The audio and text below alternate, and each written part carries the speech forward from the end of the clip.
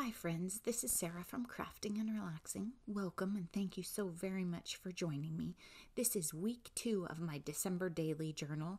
I'll link to the first video down below and probably in a card so you can start at the beginning if you want.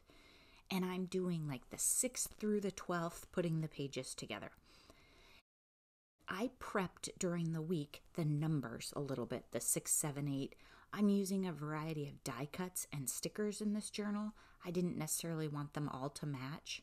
And I'm sorry you can't see the little plate off to the side that I have my numbers on. But I prepped them and I posted them on Instagram, I think. So some of you have seen them. Look how well that stocking fit right there, like I planned it. Then I have this big open space, so I'm just filling it in a little with some washi tape and a star. Just, so there's not a big open hole on it. And trying to figure out, is it going to be a tuck? How is it going to work? It's going to be a tip out. I figured it out. And I've sped this video up, but then I slow it down in certain areas where I think you might want to see. I'm not doing the journaling in the videos. In July, when I did a July daily, I think I did, and that was a lot of editing and work. So I'm just trying to put the creative flow in this video so that you get to see that part. I'm having a little trouble. I was using the Barely Arts glue. And keep in mind, I'm not gluing on a flat surface. It's lumpy, and that glue is a little bit wetter, and I just wasn't patient enough with it. So this one gave me some troubles, and I'm going to do my tip outs later in the book a little differently today, you'll see. So if you're new at tip outs, you might want to do them the way I do later, not where I tried to do the whole thing all at once. Then here I'm looking around. I have a ton of these cards made up. They're like, 3 by 4. I made them with like a party idea in mind where people were going to write comments and put them in a box, and then I never used them, and they've been sitting around in my like scraps box. I had them in my white scraps box or something. I thought, well, that's dumb. We'll use them as journaling cards. So that's where those came from, just reusing things or using them up. Here I'm taking washi, and I just feel like I was having fun, but I was making everything harder than it should have been. I should have cut the washi off, attached it to the tag a little. Anyway, I get the job done, but I have to trim it in the end because it's crooked. And I'm just trying to make a big, long pull tab because the piece of paper isn't as wide as the envelope, and it's fun to have stuff sticking out. So that's all I'm doing. I could have easily used ribbon and a stapler, and it would have taken me half the time in the video.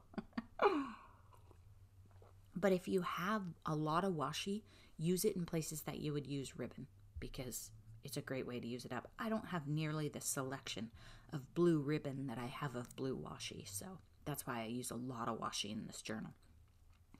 Then I'm looking around on the counter and finding fun things. I don't want to put another number on that page. If I was in a journal where I didn't have enough pages, I would number every single one of them and just layer on top of it. But it's my book. I put way more than 31 pages in it, so some pages I can just decorate and have fun with. So I layered 2 acrylic pieces. It's cute in person. The Let It Snow doesn't show as well on camera. Then I grabbed a Wink of Stella marker, which is a glitter marker, and put it on some old like food stamps, which is strange because vintage and glitter. Well, why not? This is Crafting and Relaxing. You can do whatever you want. Then in my little tray of numbered embellishments for the pages, I had that 9, and it is layered with a bunch of weird stuff. So I'm going to have to attach that one differently. This is from my absolute favorite eggnog latte place. It's called Bentley's Coffee. They give out stickers. So they have a sticker of Bentley, and Bentley is the dog, and I think he's just turned 15. And so I trimmed it down because it wouldn't fit the way it was and put it up there in the corner because that was the first day I got an eggnog latte. So at this point, the 2 weeks have overlapped, and I haven't finished my journaling for the 6th, but I know what I did. Then I'm trimming around the part that says, be the person your dog thinks you are, because I want to put it in there somewhere. I love it. It's fun. And I'm not really a stickers on car person, but they gave me more than one, so I have more than one. Then you'll see me grab, like I grabbed that photo album. I just need hard stuff to push onto sometimes. This tag, that graphic 45 tag I just picked up, is a glue debacle. We'll deal with that later. Okay, I decided to staple that 9 on because I have netting and foam mount and all kinds of stuff. It's really buckled. When all else fails, just staple it. Or I could have gotten out my Beacons 3-in-1 stinks up the whole room glue. But art glitter glue or barely, that thing would have, it would have needed a clip or something to hold it for a while. Now I'm making another tip out and I'm doing it an easier way. So if you're struggling with these, I put the glue on the thing and I just taped it down to the counter. And it can sit there. The glue will attach itself to the tip out item, and then I can put it on the page. I want to show you what I'm working in, because I felt like on this day I was having trouble finding things. Like, why do I have all these pink journaling cards out? I was having trouble finding things. I like to have a pile of, these are embellishments I really want to use, and these are journaling cards, and these are tip outs. I mean, it is like an explosion. And part of it is I keep clearing it away to film other things, and then I just scoot it back. So even if I had piles, they're long gone. See, it's bad. I just wanted to show you so you can kind of see what I'm working in. It got too messy even for me, because they have to have at least area piles, right? Like this one is the embellishments and this one is the pretty bling. I don't know. Okay, now I just work. So I don't know why I didn't stop and put that page flip back on, but somehow putting the 10 together inspired me. So I just layered it on some fun brown texture stuff that I have. Then I'm looking through another box of fun blue stuff. I just have tons of stuff out on the counter. My art glitter glue is fountaining, so I just rubbed the whole thing on the back to get the glue around. And then I attached my 10. You could make your numbers. I could mount them to something bigger and they could be the tuck spot for the page. I could put them on the actual tip up. There are no rules. You could do this however you want. Anything you see here could be adapted for a pink junk journal that you do in the spring documenting your garden. Anything. Then I couldn't figure out what I was going to journal on that page, and I found that star card one of you sent me in Happy Mail, and I was like, oh yeah. So I just trimmed the white off of it a little bit because I should have put the 10 higher. If there was a plan, I would have given myself a little more room. I'm cutting it tight. Then I'm using a joy that I found when I was digging around on the counter just to add some interest. You can always decorate the front of your tip ups or tip outs and then have the back be journaled on. Now, I don't know if you saw it, but I used the Barely Arts glue. That's a slick paper. It's mirror cardstock, so it doesn't absorb very well. And when I touched it, it slid. So I just grabbed a baby wipe off the counter and cleaned up the glue. And in fact, that's probably a baby wipe from 2 days ago. I might have had to spray it with water.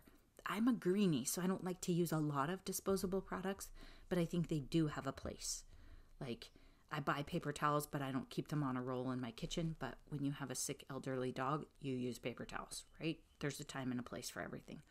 Okay, I glued in my tip out. Thought I was all tricky. It was too close to the center. It wouldn't have opened and closed as well. And what happens is if something like that, your tip out will get caught. So I just pulled it up a little, added some more glue. Now I'm buffing off the glue that I got on the outside. Now I'm ready to put in my Joy one. I let it sit. And I'm going to put a little bit of glue on there, not too much because I keep getting too much and things are sliding. Look how cute that is. It's like I planned it. I mean, if I went through my room and said, I'm going to take a bunch of cute turquoise and put it all together, it couldn't have turned out better. And I like to have my washi tape for my tip outs. I like to have variety in those and maybe some contrast. I mean, if you wanted, you can have an all blue journal and then use washi tape on the back with pink for all your tip outs if you like blue and pink, or blue and yellow, Cheryl. I mean, it could be like an accent color. I'm just having fun using a lot of different washi.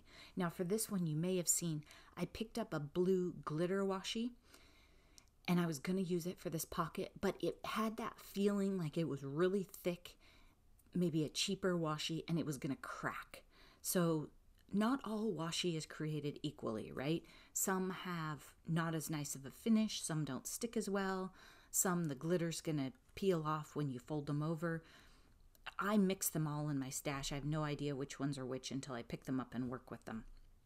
I don't separate them by brand or anything, which is hard because when I find stuff I love, I can't just go buy the same brand. I don't know what store it came from or brand or anything. Now I'm looking for numbers. I've sped this part up because in a perfect world, I think I would die cut all the numbers or have the stickers, have them all planned, maybe even on a small circle and ready to go. Like if you punched them out of a 12 by 12 sheet for a journal or an advent calendar or something. But I didn't do that. And every time I run the die cutter, you'll notice I cut a 1 or a 2 because you use a lot of 1s and 2s when you make a December daily. So it doesn't hurt to run it every time. Even if you only need a 2 or a 1, just throw that number on there too if you're die cutting. The stickers that I'm using, I think, are out of 1s and 2s. So here I'm putting it together. I don't have rules. I just test things out, and then I learn, oh, I like those colors together. Remember those corrugated roll your paper through it? I think that was from my scrap bin somewhere, and it had been through one of those, and then I die cut it. So it has these stripies on it, and it's fun, even with striped washi. The ribbon, I will use tiny little 1-inch scraps and staple them on the front or the back of something. The first ribbon I cut, I tossed out because it was sticky. It had that stickiness from the beginning of the roll where they put the adhesive on it. So that's the only reason I threw it out. Other than that, I don't throw out ribbon. I just staple it to random things because it's fun. When I clean up my room at the end, I'll just take things off the counter and staple them on the pages so they stick out. It helps you try things that you wouldn't normally try. When you just look at around the counter and say, what can I do with a 1/2-inch piece of washi? Or what can I do with a 1.5-inch piece of ribbon? Okay, this page, it gave me fits, and then I got sidetracked already. This was a tiny piece of, it's more of the doll clothes pattern. So it was a little tiny piece of pattern paper, and then I had put some of those blue food stamps, and then I decided to use it as my 12, but then I decided to put it on that tag, which I'd already added washi and the Good Life sticker to. I really like how this turned out. I think it was cute. And I used gel medium because on patterns, I think art glitter glue and Barely would show through. Look how cute that is. Oh my gosh. And I'm a firm believer that the good life and life is good, those are phrases that, I mean, we should all be striving for, and you should be trying to be positive like that no matter what. The first ribbon I cut was too short. Don't worry, I won't throw it out. It just didn't work. This ribbon is, I think it's called like grosgrain, and it is real old-fashioned thick ribbon, and it will not lay down for anything. It is fighting me. Then I had to get out the other scissors because it was too thick to get a nice cut on. The orange-handled ones I just try and use for fabric. I got them at a garage sale. They're amazing. Then, okay, I'm looking. I have a plan. Now I've made this tag. I feel like I've had enough tip outs, so I want to make a pocket. And my stamp was coming off, so I shoved some glue. So I just grab a piece of paper, fold it over. I thought about doing a nice one where you score the back and fold the edges and it's all nice. And then I was like, that's stupid. Just cut it off and glue it on there. We do those sometimes in more formal books, or you might do it in a scrapbook.